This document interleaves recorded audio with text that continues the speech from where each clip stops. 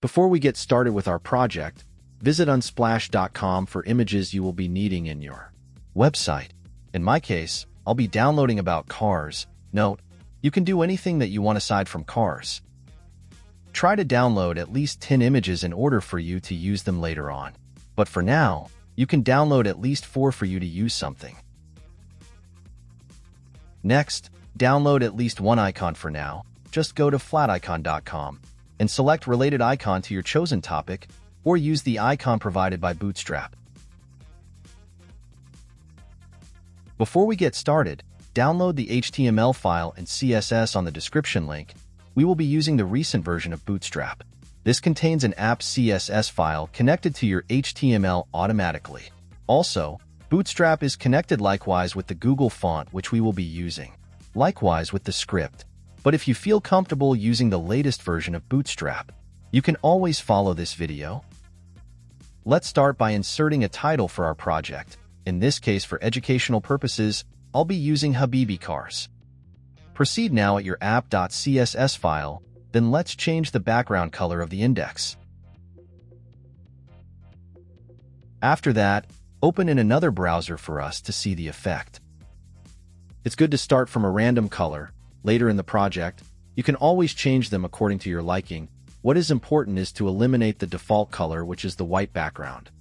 On this part, we will create a custom navbar.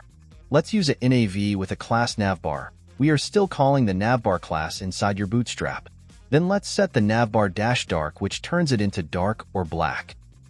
Bootstrap class used to control the visibility of the navigation bar, navbar, based on the viewport width. In Bootstrap, the MD stands for medium-sized devices. The navbar expand MD class specifies that the navbar should be expanded and visible on devices with a viewport width equal to or greater than the medium breakpoint size. Then let's insert the brand name of the website. In my case, I used Habibi. The navbar -brand specifies the class brand inside your Bootstrap.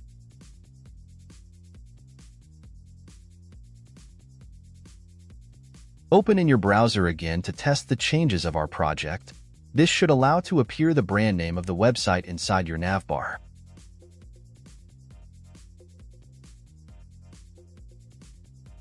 Next, we create a hamburger menu. A hamburger menu is a way to display navigation links on a website, usually for mobile devices and smaller screens. However, CSS hamburger menus can be used for desktop websites as well. Once you click the hamburger icon, a sliding menu will appear, displaying on top of the main content. Then we will call the toggler icon so that it will appear in a medium-sized screen.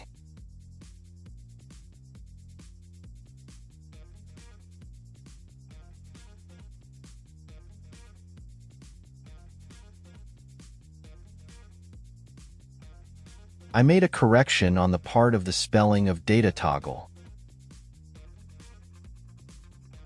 Once we got it right, the hamburger button appears if we break into a medium-sized screen down to the smallest screen available. Then what we are going to do next is the menu appearing once we click the burger menu button. Just below the button, we create another div, then use the class collapse navbar -collapse and an ID for to be inserted at the data target. This will make it collapse to what is inside this data target. Remember, you can use any ID name that you want to insert on this, but try to be professional when it comes to naming your IDs. So in order not to be wrong with this, you can just copy and paste the ID value inside your data target. Then let's insert an unordered list with a class navbar -nav, and inside it is an list or the li. Inside ULI we create a class calling the nav-item.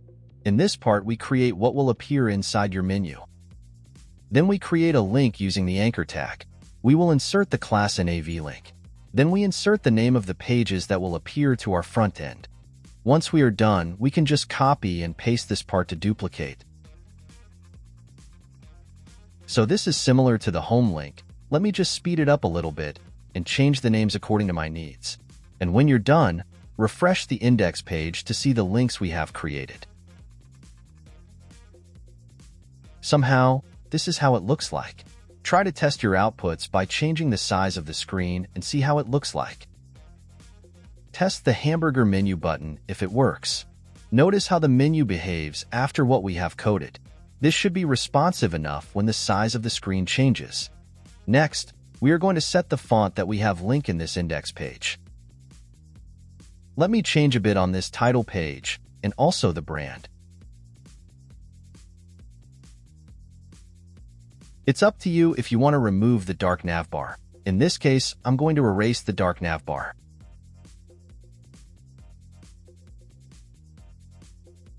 Then we will apply changes in the app.css. But I have to go back to the index to create an ID for my navbar in order for us to change how it looks in the CSS.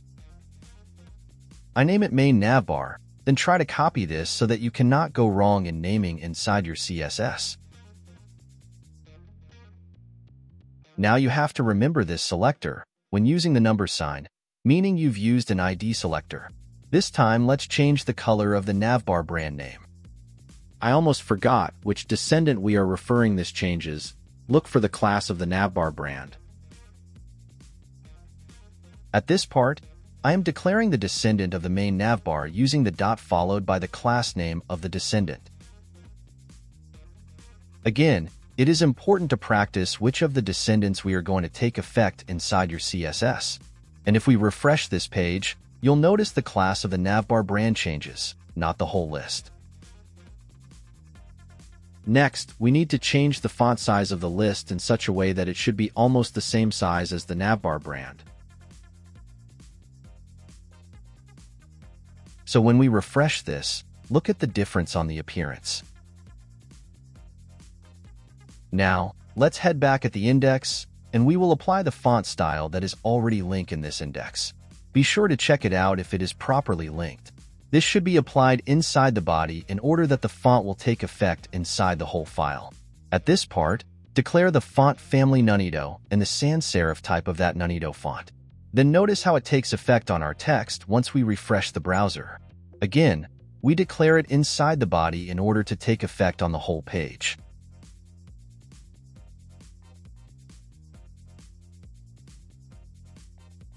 Next, we will change how the navbar links changes its color. Again, get the class name as our descendant inside our main navbar.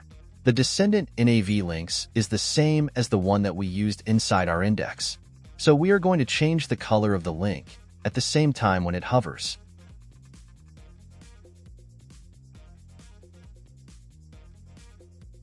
This way I want the color to be the same as the brand color upon hovering the cursor around the links.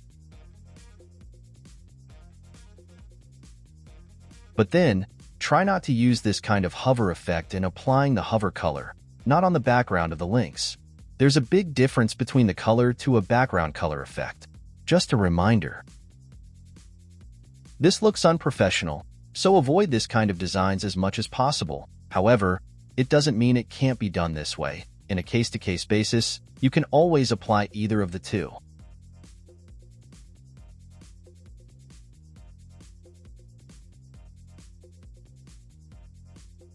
Next, we will remove the padding around the brand name.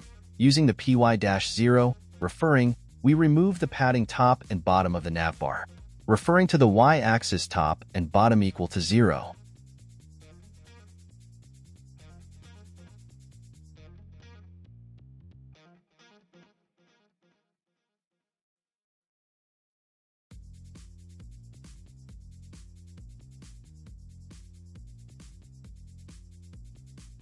Notice the change once we refresh. So we remove the spaces, particularly the padding on the top and bottom.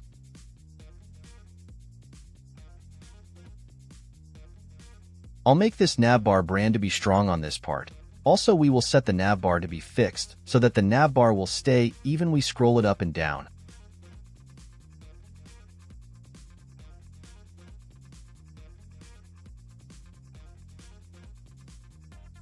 For us to understand what I'm trying to say, let's create a container with rows and columns and insert lorem inside for us to experience how it looks like when we fix the navbar.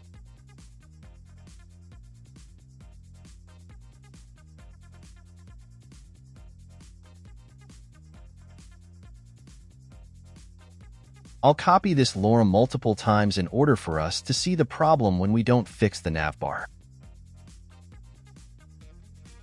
So when I scroll, the navbar disappears from our screen. We want this to be appearing whenever we scroll up and down. So what we need to do is call on the class fixed-top and declare it inside our main navbar. When we refresh, it looks overlapping, but we will be fixing this part soon. What is important is, we already set the navbar to be fixed on top once we scroll up and down. We are done with the navbar. We will get back on this part once we are done on the second part. I hope you learned something with this video. I'll erase the container now, then proceed on the second part of this project.